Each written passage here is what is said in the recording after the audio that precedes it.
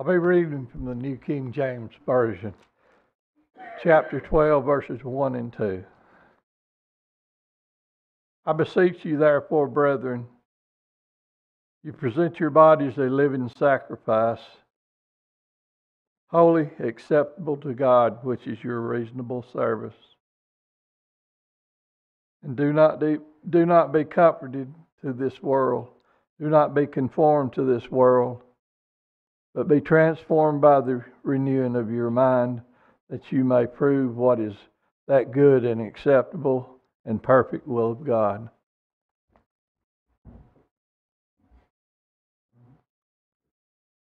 Thank you, Brother Roger, so much. And we got started with our study this morning in our morning sermon through the book, Is the Bible God's Word? And we were looking at the Bible's claim of inspiration, that God is the one who inspired the writers, that He inspired them through speaking, that He inspired them word for word, and that the word that we find in the Bible, as given by God, is given for us to be approved in His sight. 2 Timothy chapter 2 and verse 15, study to show thyself approved unto God, a workman that needeth not to be ashamed, rightly dividing the word of truth. And we also notice there 2 Timothy chapter 3, verses 16 and 17, all Scripture is given by inspiration of God and is profitable for doctrine, for reproof, for correction, for instruction in righteousness, that the man of God may be complete, thoroughly equipped for every good work. And so, in light of the Bible's claim for inspiration from God, as it must do if it is inspired of God, which it is, what then do we do with that? And that is how the afternoon sermons will go throughout the year. That is the plan, in the sense that we will cover the material in the book in the morning, and then we will make an application of some sort relevant to our study in the AM. Just want to make a note briefly before we dive in. Again, just a reminder that the youth will be meeting about the Widows and Friends, I think that's what we'll call it, Widows and Friends and their friends, Widows and their Friends Luncheon on January 22nd. So again, the widows of the congregation, as well as unrepresented ladies, friends of the widows, we are wanting to serve lunch, and the young people will be needing to organize that so that we can all know what we need to be doing and how we can serve in a particular fashion. Again, that's January 22nd at 12:45 p.m., a meeting on that regard. And also, as it relates to just organization and different things that we have going on, Steve told me that there was a message sent out on GroupMe. We actually looked during lunch. It looks like several have already accepted it into the Band app. And so that invite is there in GroupMe, and you can then load into the Band group in that app so that we can then use that for collaborating and organization. Again, reminders of activities, polls and sign-up sheets, those kinds of things. And so keep that in mind as well. All right, so let's answer and dive into the correction aspect of why the Scriptures are given, given the fact that God has provided us His Word so that we can be approved in His sight. And we're going to look at it from the lens, as Roger just read a few minutes ago, Romans chapter 12, verses 1 and 2, not conforming to this world, but being transformed. Every day, we are bombarded with temptation to mold ourselves and fit into society's narrative of how it is we should operate. And by the way, if you attempted to even find logic in their efforts to persuade us to come in their direction, it wouldn't even make any sense. It's contradictory. It's all over the place. It doesn't in any way make a bit of sense at all. And that's what humanistic atheism gets you. But God has commanded us to not align ourselves and mold ourselves with society, but instead be transformed. And I don't really think we could ever probably top the illustration of the Transformers, and I'm speaking to the actual robotic figures that drive around in cars and then all of a sudden morph into a fighting robot. I don't think we're ever going to be able to beat that illustration. God does not want us to mold ourselves to this world, But just as a transformer goes from one type of structure to then all of a sudden becoming a completely different kind of structure, God wants us and our lives to not be molded to society and to our current generation, but rather transform and become something different. Not for the sake of being different, but for the sake of glorifying Him, to serve Him, so that we can live acceptably in His sight, just as Romans chapter 12, verses 1 and 2 lays out for us. So, how is it that we're going to do this? Well, there's a word that I'm probably going to be using more and more and more as time goes on, and the reason for it is because of these right here. And that is the word intentionality. I think one of the biggest challenges that our young people face, that the current generation faces as it relates to doing what is right, really has to do with intentionality. It's not that we don't know what's right, especially if you think about us and our Bible classes and constantly being ingrained in God's Word.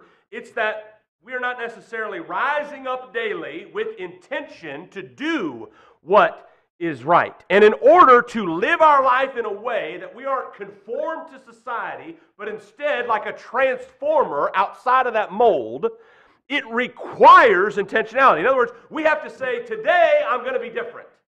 Today I'm not going to be like society. I'm not going to be like all my Facebook friends and my Snap friends and my Gram friends. I'm going to be what God wants me to be for His glory. And think about what Paul tells the Corinthians in 1 Corinthians chapter 2 and in verse 2 regarding intentionality. Paul writes there, "For I determined not to know anything among you save Jesus Christ and Him crucified."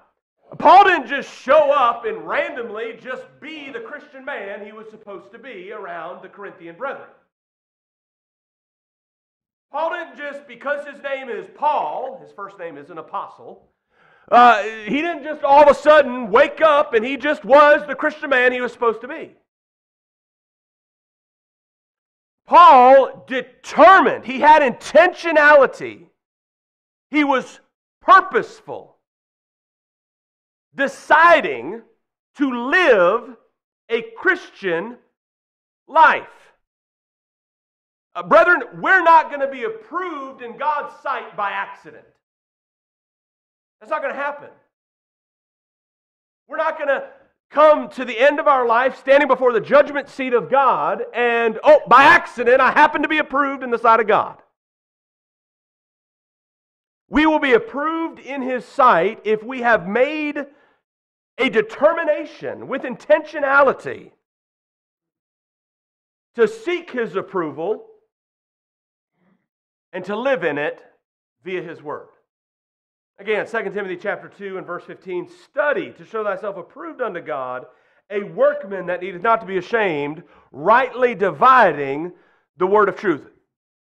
Jehovah God has given us the Bible so that we can know all the aspects of what's required in order to be transformed. Now, again, think about those transformers, the actual robotic figures. What do? Especially think about like the television shows and the movies, those kinds of things. I mean, it looks absolutely seamless, doesn't it? They just poof, all of a sudden, all the gadgets and gizmos, all the makeup of their mechanics all of a sudden just morph into this transformed being. But if you were to ever attempt to actually build something like that, what would be needed? A whole lot of technical knowledge. A whole lot of engineering expertise as to how you go from here to here. And so how is it that we're going to move from not being conformed to this world and instead by intention and determination be transformed? We're going to need to apply the Word of God, which corrects us and gives us the guidance, the will of God, so that we can succeed in that endeavor.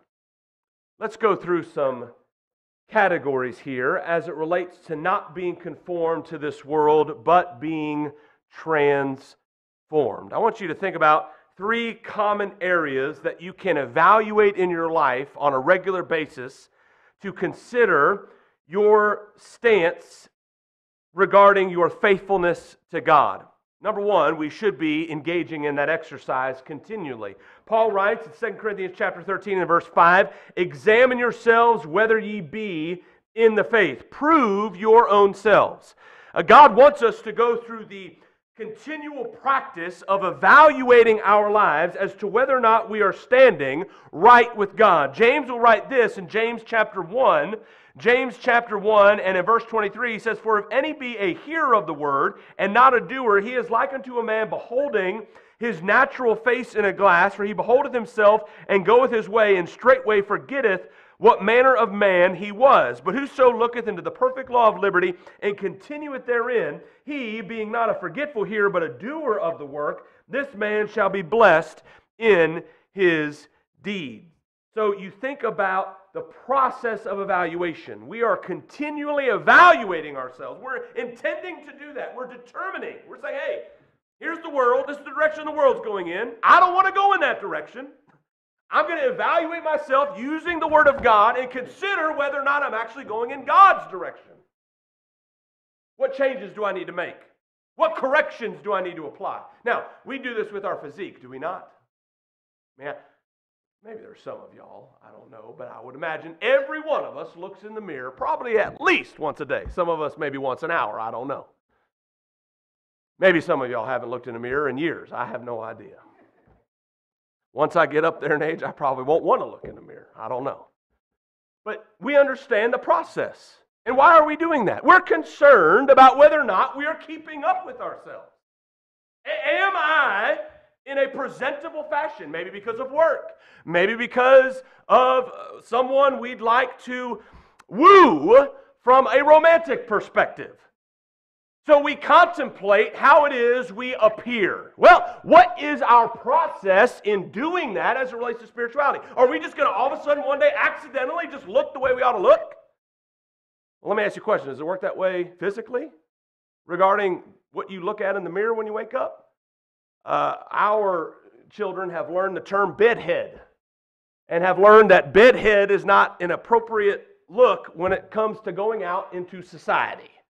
Because you don't just pop up out of the bed and just appear in the way you ought to appear regarding your efforts to mingle around with folks.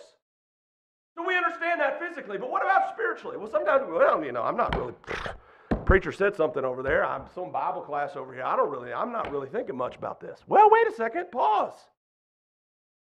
Are we determining, with intentionality, asking ourselves the question, am I conforming to the world? Or through the technicality, through all the engineering aspects, imagine that transformer, am I doing what I need to do to be transformed for God's glory? What are some categories we can consider? Category number one, the appropriation of self. The appropriation of self, the use of self, who we are. We could be defined and made up in a couple different ways. We could be looking at ourselves from a spiritual perspective. We could look at ourselves from a mental or a mind perspective, an emotional perspective, a physical perspective, how we actually use our capabilities, our body, how do we put it forth? Well, let's think about it from a mind perspective, the appropriation of self. Am I being conformed to this world, or am I using the Word of God, that which He has delivered? He has inspired the writers to write it so that I cannot be conformed to this world, but be transformed. How am I appropriating the use of my mind? We just went through an entire year of study, My Life in Him. What was the theme of that study? What was the core text? Psalm 119 and verse 11. Thy word have I hid in mine heart, that I might not sin against thee. Am I filling my mind with the Word of God? Am I allowing my mind to marinate, to contemplate, to consider, oh, how I love thy law. It is my meditation all the day. Well, how diligent are we really supposed to be at this? Again, we're talking about intentionality. We're talking about determination. Is this just a casual nice to? What does God's Word teach us regarding our appropriation of mind? Proverbs chapter 4 and verse 7. Wisdom is the principal thing. Therefore get wisdom, notice, and with all thy getting, get understanding. Folks, there's no such thing as a lazy Christian. There is no such thing as a casual Bible student right in the sight of God. 2 Timothy 2 and verse 15, a workman with all thy getting, get understanding. Sometimes you might say, well, that's a lot. A lot of effort. You know, Hannah and I have realized when we get together at the end of the year with family, there are high points. Man, there's points we walk away, we are so encouraged. And there's also some low points. Points you walk away and you're like, oh man, can't believe they're doing this, or can't believe they said that. There's a moment last year, family had been engaged throughout the year doing some pretty extensive, complex, hard to navigate recreational items. Traveling here, going there, getting passports, getting on boats, flying here, flying there. Families throughout the year will do things from a recreational perspective. If you charted out the work and the diligence to get that done, folks, it's extensive. And then you start to think about spiritual things. You start to think about going to Bible class. You start to think about opening your Bible to study it and feast on the words. You know what people say? Well, preacher, I got a lot going on, just real busy. I just don't have the time. And, it's just, oh man, maybe at some point I'll, get around to, wait a second. We understand work. It's not a question of whether or not we understand work. We understand work when it's something we want to do. We'll do it. We will do it. Question is, our mind, how is it being used? With intention? With determination? Are we setting our mind with purpose to track with the Word of God? See, our society has ejected from that being baked into daily life. It doesn't happen anymore. You don't go to school anymore and the teacher read the Bible. You don't sit down at the table anymore with mom and dad gathered around, dad coming in from the farm, and everybody gets to be entertained that evening with the Scripture. Society is no longer giving us the privilege of biblical truths baked in to our everyday life. It's no longer present. So what do we have to do? With intention, say, I am going to feast on God's Word. How do you do that? How do you do it with other things that matter? For you, it might be a calendar reminder. It might be having an accountability partner. Hey, I'd like you to ask me at the end of the week how much of the Bible I studied. It might be just a matter of pausing every day and asking yourself, how is it that at the end of this day, my mind is going to have grown in the Scripture? Then at the end of the day, taking that pause and evaluating. We all have our own approach. But here's the thing, when something matters to us, we'll get it done. We'll figure out a way. Hannah knows that she's not around and I'm at home. Pretty unlikely that I'm going to make a sandwich. But let me tell you something, I'm going to find something to eat. I will figure out a way to do something to eat. What about feasting on the Word of God? What's the appropriation of our mind? What's the appropriation of our emotions? How are we applying our emotions? You know, one of the worst things that I think has probably happened concerning the overall picture of religion and the pendulum swinging from Catholicism and the going through the motions, checking the box, traditions of men, is the pendulum has swung then to high emotionalism, completely detached from Scripture. And I think the church in the last several decades has been in reaction to that emotionalism, to the point where the idea was put forth that emotions should not exist for the Christian. We shouldn't be emotional. We shouldn't have emotional interests and investments. We don't find that in the Scripture, brethren. Our emotions need to be guided by truth. They need to be rooted in the knowledge of the Scripture. But the Scripture teaches us to be emotional about God. Jesus says in Mark chapter 12 and in verse 30, "And thou shalt love the Lord thy God with all thy heart, and with all thy soul, and with all thy mind, and with all thy strength. This is the first commandment." Being in love with God. Being in love with God's people. Paul, in his letter to the Philippians, shows this type of affection in his writings. In Philippians chapter 4 and in verse 1, he writes, "Therefore, my brethren, dearly beloved and longed for, my joy and crown, so stand fast in the Lord, my dearly beloved." I mean, just look at that word. That's just one verse. He loves God's people. One of the most beautiful statements I've ever heard is a young person about the age of 5 or 6 stating, "I love the brethren," unprovoked. Just said, "I miss and love the brethren." I think about that. It just melts my heart. What is the appropriation of our emotions? What is the appropriation of our mind? What is the appropriation of our body?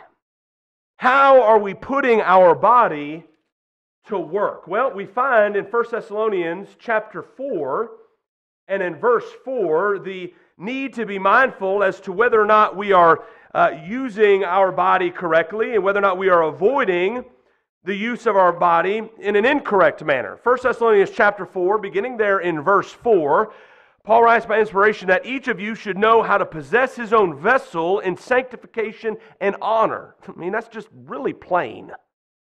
Possess your own vessel in purity. Verse 5, not in passion of lust like the Gentiles who do not know God. God wants us to use our body for holiness. Why? Well, because the things that we do in our body are the things that are going to judge us. 2 Corinthians chapter 5 and verse 10, "For we must all appear before the judgment seat of Christ, that everyone may receive the things done in his body, according to that he hath done, whether it be good or bad." God is going to evaluate the fruit that we produce based upon how we've used our body. Now, let me ask you a question. Which of you, when you pick up your phone and start using it, want to try to open up an app and it doesn't open? Which of you then, when you use that app and you go through all the steps and the processes that it requires, and once you complete it, like that app to completely crash and everything be erased? Who likes that? I don't know of anyone who enjoys that experience. We get frustrated with those kinds of experiences. Why? Because we've put in certain types of work and we expect a certain return. We expect a certain outcome. Well, guess what? God has given us life. He's given us this body, this mind. He's given us our heart, our emotions. He's allowed us to live. Well, what does He want in return? Fruit. But are we going to crash? We have an error 401. Will we be offloaded? Jesus says the following in John chapter 15, starting there in verse 1. He says, "I am the true vine and my Father is the husbandman. Every branch in me that beareth not fruit, he taketh away. And every branch that beareth fruit, he purgeth it, that it may bring forth more fruit. Now ye are clean through the word which I have spoken unto you. Abide in me, and I in you, as the branch cannot bear fruit of itself, except it abide in the vine. No more can ye, except ye abide in me. I am the vine, ye are the branches. He that abideth in me, and I in him, the same bringeth forth much fruit. For without me ye can do nothing. If a man abide not in me, he is cast forth as a branch, and is withered. And men gather them and cast them into the fire, and they are burned. Brethren, God is crystal clear. The Word of God is not going to return unto Him void. It is to be used. And we are to use it, correcting our lives, being transformed to glorify Him. Where do you sit this afternoon in regards to your life? Which direction are you headed in? Are you conforming yourself to society? Are you going kind of like through Groundhog's Day? Every day, waking up, and next thing you know, you just did the same exact thing you did the day before. There's no improvement, there's no development, there's no intentionality and determination to have used the Word of God as given by Him to become who you can be for His glory. Brother or sister, if you need prayers of the congregation, if you need to be restored, if there's anything we can do to assist you, we're here to help. Maybe you're here this afternoon, you're not yet a child of God. You've not yet made the decision to put on Christ via baptism. We learn in Galatians chapter 3, 26 and 27 that we become children of God when we do that very thing. We put on Jesus Christ via baptism. If you've not yet done that this afternoon, you have the opportunity to do so. If you have any spiritual need, won't you please come forward? It's all together. We stand and sing.